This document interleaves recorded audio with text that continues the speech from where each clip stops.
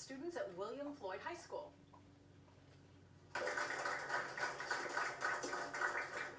One by one, 58 students in the Career and Technical Education program announced their plans to either enter the workforce or continue their education after graduation. Some will pursue technical training and others will attend college.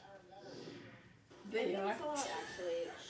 Just that I'm committing and making sure like this is what I want to do and making my way up to the top.